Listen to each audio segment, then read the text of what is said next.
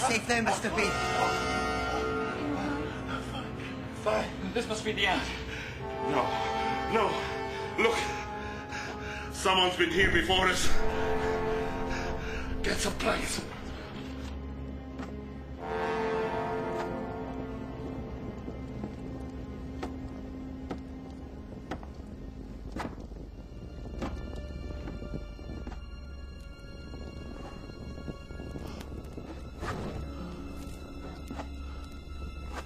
Anything there?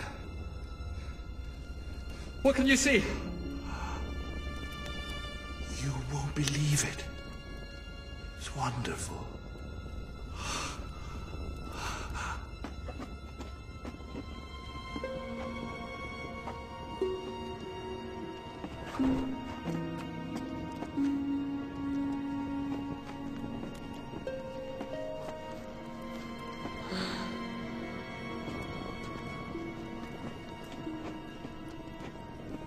When we had passed through the little aperture, we found ourselves in a beautiful hall.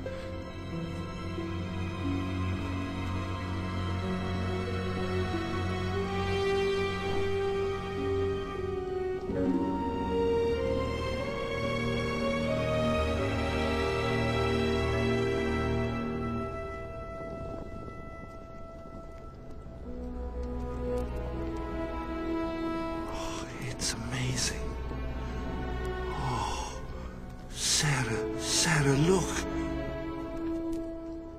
We perceived that the paintings became more perfect as we advanced farther into the interior. This is incredible. Congratulations.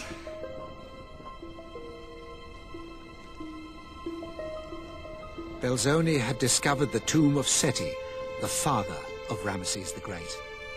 Though, like Abu Simbel, empty of treasure, it's the most lavishly decorated and largest tomb in the Valley of the Kings. Through here.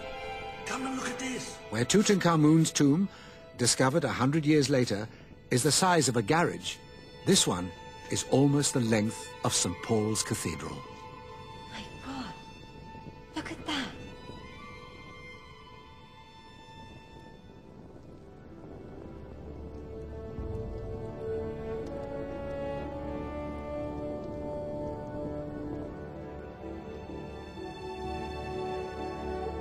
What we found in the center of the saloon merits the most particular attention, not having its equal in the world. It's wonderful. It's the most amazing thing I've ever seen.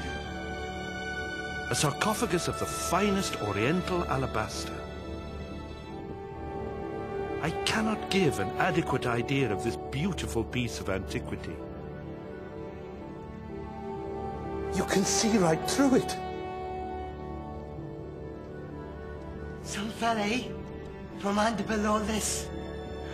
Quite a king. And now it will be known after you, Giovanni. This shall be the tomb that Giovanni Belzoni found. The greatest of them all.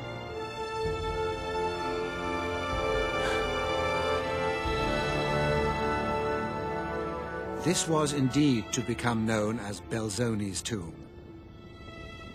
And 3,096 years before, Ramesses himself looked for the last time upon the same sarcophagus, which then contained the remains of his father. For Ramesses' own rule had begun on this spot.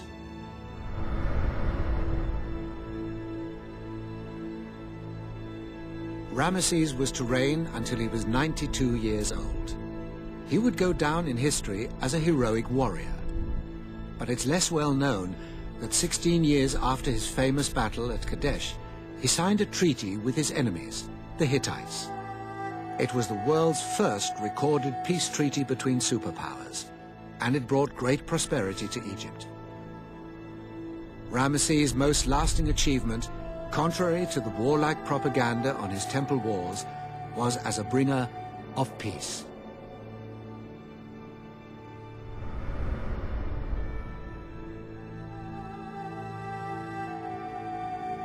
Belzoni recorded the tomb that he discovered in unprecedented detail.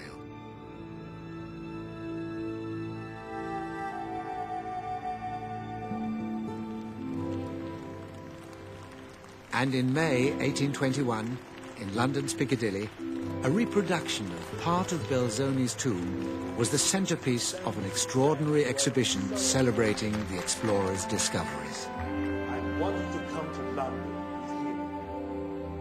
Belzoni became one of the most famous figures in London.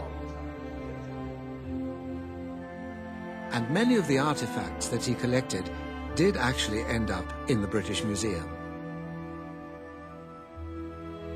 Still today, its Egyptian galleries are dominated by the findings of this extraordinary man, the gentle giant from Padua.